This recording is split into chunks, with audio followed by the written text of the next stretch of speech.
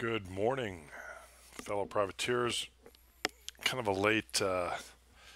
late start here for me. I apologize. I would have liked to have gotten this out before the CME Open, but I got tied up a bit. So let's talk about the week ahead video. We'll talk a little bit about the news over the weekend.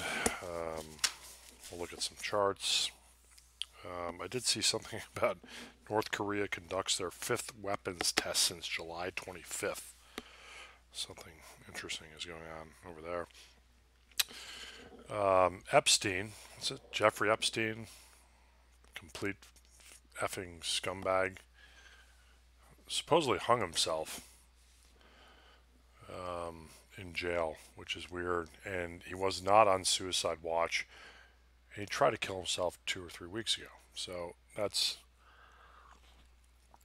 going to be some pretty big conspiracy theories going on there. If we take a look at the week ahead, what do we have? G7 meeting is August 24th. No biggie. You know, it's a couple weeks away. There's not a lot. There's actually not a lot going on. Norges Bank, I believe, is out this week. Monday, today, there's really nothing. On the data front, we have the RBA Assistant Governor Kent speaking to some association. That could be okay, worth paying attention to today. What else? We have some inflation data out of Europe. I think it's just German and French. UK jobs, ZEW for Europe and Germany, that's important. We have US CPI. I believe that's either, I think that's on Tuesday. I'll have to double check the calendar. You know, so there is actually a bit going on. Then RBA's Deputy Governor Guy DeBell is speaking on Thursday. He's actually going to be talking about FX, it sounds like. And, you know, that's about it. You know, we're kind of, in the U.S. at least, a lot of the families are probably coming back right now. The kids' sports tryout for fall sports is starting this week, so a lot of people are back. There'll be some more traders in the seats, you know, compared to last week. We did warn on what day was that? The 2nd, August 4th, 5th, 6th. We did talk about, you know, we were expecting some equity selling and risk off, and we did a pretty good job of that. We managed it okay. We did get stopped out in some of our risk, like our risk off trades that we had on. We got stopped out for a profit on the way back up, which is fine. You know, we actually ended up buying some kind of low S&Ps to cover some of our shorts, and you know, worked out okay. Some of the Aussie crosses that we're involved in, and we'll go over those charts. What else here? Norges Bank, U.S. retail sales, U.S. CPI, German and Eurozone GDP on Wednesday. I think those are kind of the highlights. So why don't we go ahead and look at the charts? So you can see here, this is important. I thought I had this fib drawn earlier. I apologize. Fib retracement. Here we go. So from the all-time highs, S&P 30.28, 30.29, something like that, and to that sell-off that we saw on earlier in the week. Was that Friday?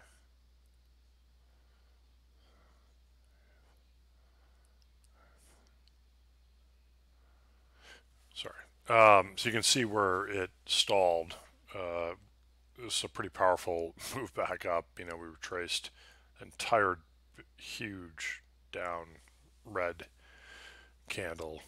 So we got to about the 2/3. So, you know, anywhere between for me now, it's pretty much this. So it's interesting. So we have the fractals here. So that high, which was the other day, the high was 29.41. So I'll call it that high, and the low here at 27.77, 27.78. You have a fractal here, you have a fractal there. These are the inflection points going forward, for that one. So NASDAQ, similar type, massive bounce. Let's run the fibs. Hold on. There we go. So from the all-time high in the NASDAQ, did 2/3 perfectly. And the low, I don't know the 200-day, the low was of the 200-day, and it was the 3/4 Fibo. If you look at this swing, I think we talked about this. We're definitely selling rallies in risk, and we are. You can see where that stopped, right here at this pink line, and the 200-day comes in right around there. So anyhow, now on the way back up, any of you fib masters, that's a pretty good place to stop. It's retraced 2/3, 61.8% of the move from the all-time high down to that sell-off low last week. So that's the NASDAQ. So you get the idea. We're still looking to sell rallies and risk, and S&Ps and NASDAQ and DAX and whatever.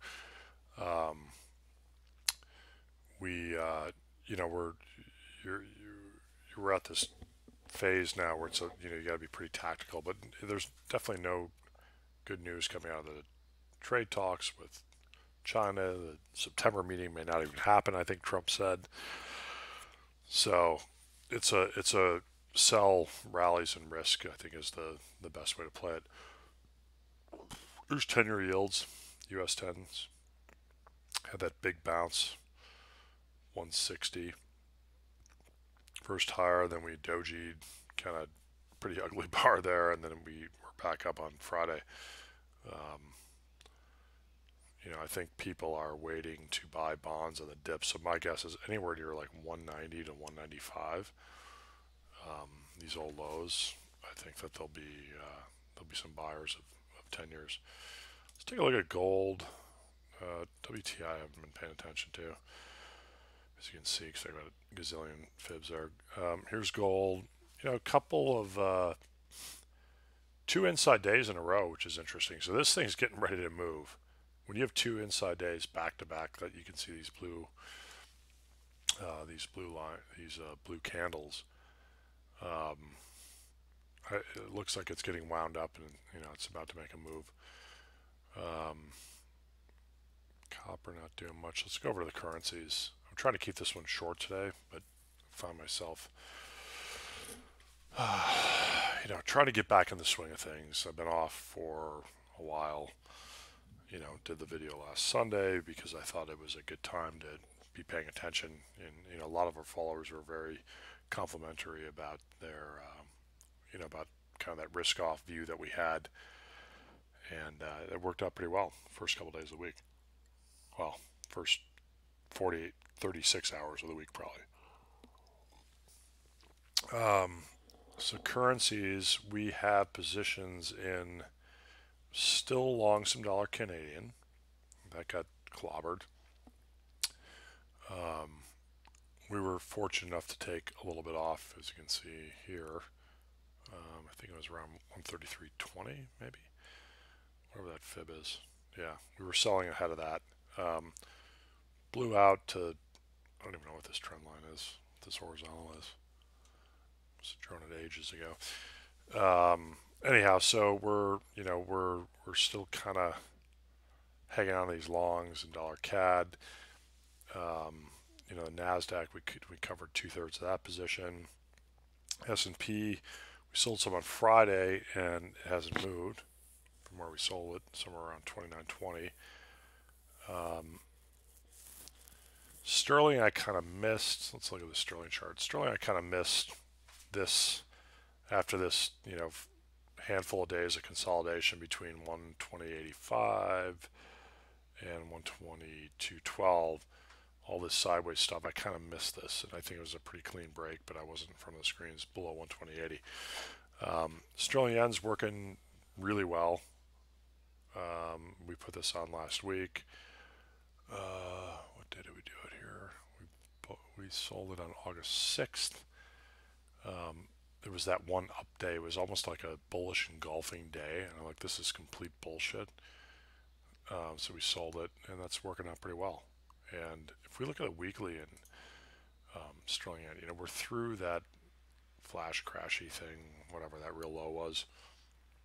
But if we take a look at this, let's see if I can scrunch this up a bit. We're at a couple of year. We're getting really close to these old lows, which was way back in after Brexit. It was like September 2016. So we're not that far. We're 200 points away. I suspect we go there on massively bearish cable.